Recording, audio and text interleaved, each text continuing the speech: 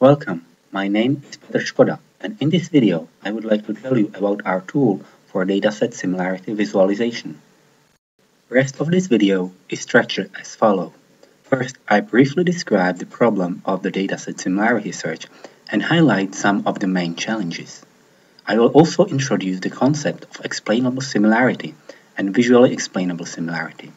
With all the necessary theory covered, I mention some of the key features of our tool. I will close this video with a showcase of our tool. But before we start, let me clarify what exactly is a dataset. Data catalog vocabulary defines dataset as a collection of data published or curated by a single agent and available for access or download in one or more serialization or formats. Data catalog vocabulary also defines a way to provide context or metadata for the dataset. Those metadata are stored in catalogs which allow users to search for datasets.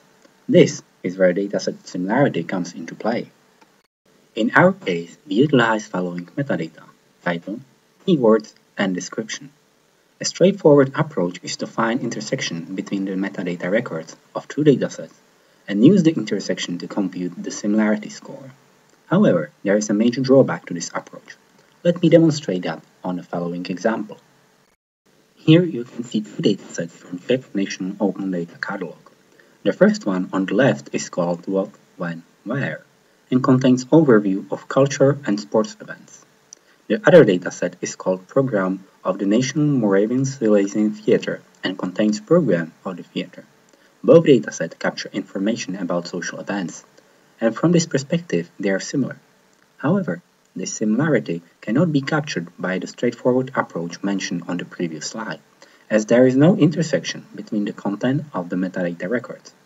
This problem can be solved by using shared context, a solution we proposed in our manuscript from 2019. The main idea of the solution is to utilize a shared context or a knowledge graph. The similarity algorithm then consists of two main steps. In the first step, we map content of the metadata records into the knowledge graph. In the second step, we employ graph-based algorithms to compute the dataset similarity. I give a brief comment on each step on the following slides. Let me start with the first step, mapping. We employ Wikidata as our knowledge graph of choice. For each dataset and Wikidata entity, we consider the metadata records as descriptors. For example, the Q3778211 has description legal person. From this descriptor, we extract two features, legal and person. We do the same extraction process for the dataset metadata. For example, from legal ownership controls, we extract legal ownership and controls. The feature extraction process may be just a tokenization, but may also include stemming, lemmatization, or use of synonyms. With all the features extracted, we can create a mapping between the dataset and the Wikidata entity. The mapping is defined by the set of shared features. The mapping score is defined as a fraction of shared features count over entity feature count. With the dataset mapped into the knowledge graph or ontology, a dataset similarity can be computed. In this example, dataset A is mapped to blue nodes or entities, and dataset B is mapped to green entities. They share one entity that is mapped from both datasets. We can compute the dataset similarity between dataset A and B, for example, by using the shortest path between the green and blue entities. As a result, we can provide user with a number, the similarity score. In addition, we can also provide user with an image like this one, which provides visual explanation of the similarity score. The visually explainable similarity is already being used in fields like bioinformatics. These similarity models allow users not only to trust and understand the similarity, but also to be an active participant in the process of similarity modeling. From a certain perspective, it is not the similarity model that on its own creates the final outcome. Instead, the final outcome is created by model-user interaction, where the model provides visually explainable results and the user uses them to gain the final outcome. However, as the real data shows, a static image is not enough in our case. On the left side, we see an illustration of how the similarity can be visualized. On the right side, we see the visualization of real data as presented in our previous manuscript with manually highlighted red labels. Even with the manual highlight, such image is of a little value to the user. It is thus necessary to provide the user with an interactive way, a tool to visualize, modify, and explore the similarity between the datasets. Such tool may need to be tightly coupled with the Similarity model to provide a sufficient functionality. In our case, we expect the tool to not only provide an interactive visualization, but also allow users to modify the mapping or work with the ontology. That is why we designed and implemented Open Dataset Inspector. User can utilize Open Dataset Inspector to gain insight into the dataset similarity. In addition, domain expert can optimize the mapping, similarity, and knowledge graph. The Open Dataset Inspector, ODIN in short, is an open source tool that allows explainable dataset similarity visualization and modeling. As the visually explainable dataset similarity is a new topic, there are no standard visualization techniques. That is why ODIN provides three visualization modes. The first, network-based visualization, utilizes a subgraph of the knowledge graph and force field layout. The main drawback is that it is hard to spot the hierarchy in the knowledge graph due to the visual noise. The horizontal tree-based visualization is similar to the network visualization, but utilizes different visual layout to capture the tree-like structure of the knowledge graph. However, if the knowledge graph is too wide, the tree becomes too big to visually comprehend. The vertical tree-based visualization is designed to address the issues with the visual noise and reduce the amount of information shown to the user. I give a short explanation of this visualization on the following slide. On the left, you can see a horizontal visualization of a rooted tree. The root node A stands on the top, with its children B and C underneath it. For small data, this visualization works fine and is very easy to understand. But as the node fan-out becomes too high or the tree becomes too big, the horizontal visualization becomes harder to comprehend. To address those issues, we employ the vertical visualization. You can see the vertical visualization on the same tree on the right side. On the left side, the fact that the given node, for example D, is child of a node C, is visualized by using a line connecting the two nodes. On the right side, we visualize the same by putting the node D inside the node C. So the main idea is to utilize node nesting for visualization of a hierarchy. By limiting the level of detail, in other words, the depth of the visualized subtree, user can easily limit the visible amount of information and thus decrease the mental load. Now, before I continue with the demo, I would like to present you the two datasets that are used in the demo. Both datasets are from Czech National Open Data Catalog. We translated some of the metadata just for purpose of this presentation. The first dataset, named Legally Ownership Controls, contains results in the field of protection of intellectual property rights. The dataset has one keyword with value controls. The second dataset is called Trademarks Full Export and contains national trademark data.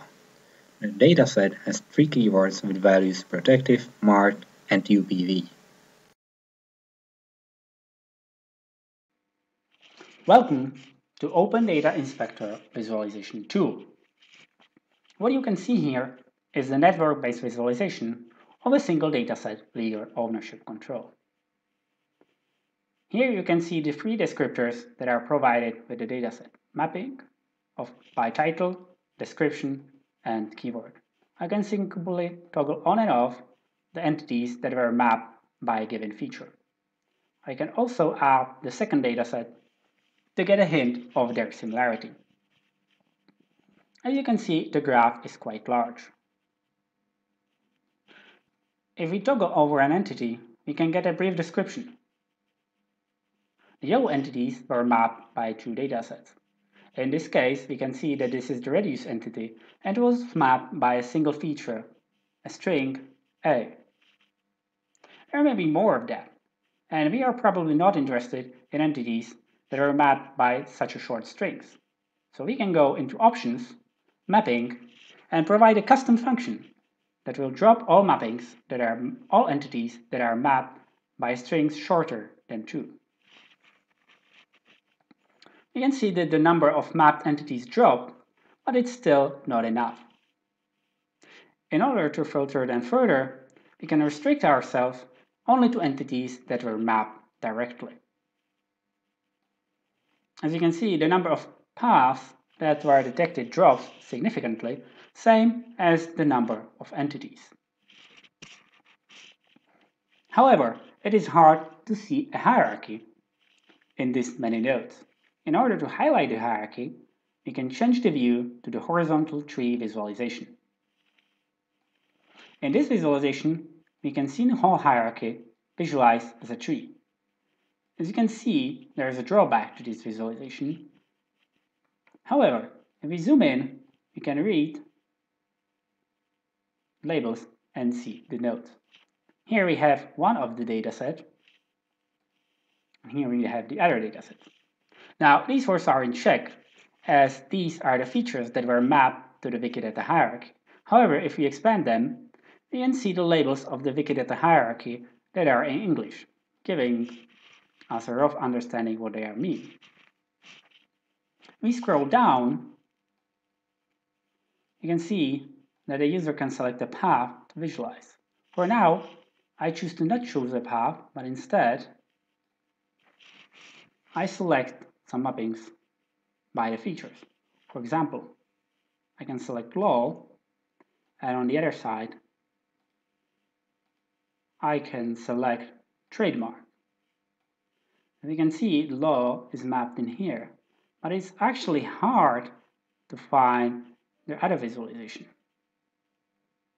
that should be in a blue color. This is the main drawback of the horizontal tree. In order to mitigate that, we can switch into the vertical tree visualization, where we are looking on the top of the entity. This outer circle is the root, and these are all the nodes inside. The arrows signify mapping of a certain feature into a subtree. Now, we can either use the feature lists to select to map something to map, or you can scroll down and select a path. But before we do it, I would like to draw your attention to this level of detail.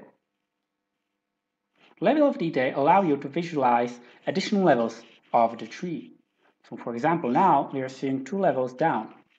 You can increase the level of detail, but it may decrease the readability of the diagram.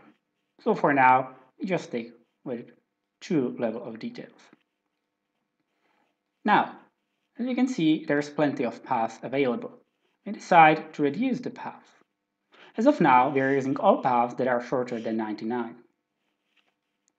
Instead, we may use all paths, only paths that are for only the shortest paths between 2 nodes that are shorter than 4. Now, visually nothing happens, as all what happens is that this list gets a little bit shorter. Now, what we can do here is we can, for example, see this path from law to trademark. Now, before I go back and show the path, we can use this toggle to either see the features that were used to obtain the mapping into the entities, again in check, or the entities labels. Now, if I go up, I see this visualization. This is the law, and inside the law, there are 3 children: ownership, area of law, and erga omnes. And in erga omnes, we have the trademark. So now here we can visually see the relation between these 2 features in a hierarchy. Alternatively, we can scroll down and see the whole path visualized down here.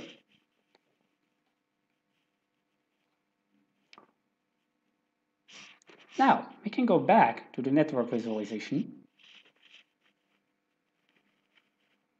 as the vertical tree visualization is harder to understand. As you can see, in this network visualization, we have no idea about the actual hierarchy. However, we can further experiment with the number of paths. We can decrease the path limit to 2, seeing that the number of paths we are using is only 9. That is still a lot. Let's see if we can find some paths that are of size 1. We have 4 paths. However, they are not easy to spot. Luckily for us, we can highlight all the nodes that are part of the path that we are using. As you can see, the number of highlighted nodes drops significantly. In this case, there is a node labeled being that is in close proximity to node property and node part.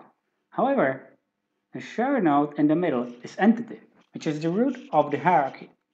So it is unlikely that this explains the similarity or capture the similar context between the datasets. In the second case, we have two nodes that are directly connected. The first one is a trademark, and the second one is intellectual property.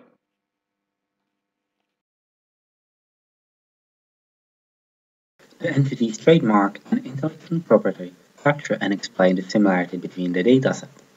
If we look into the Wikipedia, we find out that a trademark is type of intellectual property consisting of something. I would like to end this presentation with a link to a demo that was used in this video and the source code of Open Dataset Inspector that is available at GitHub.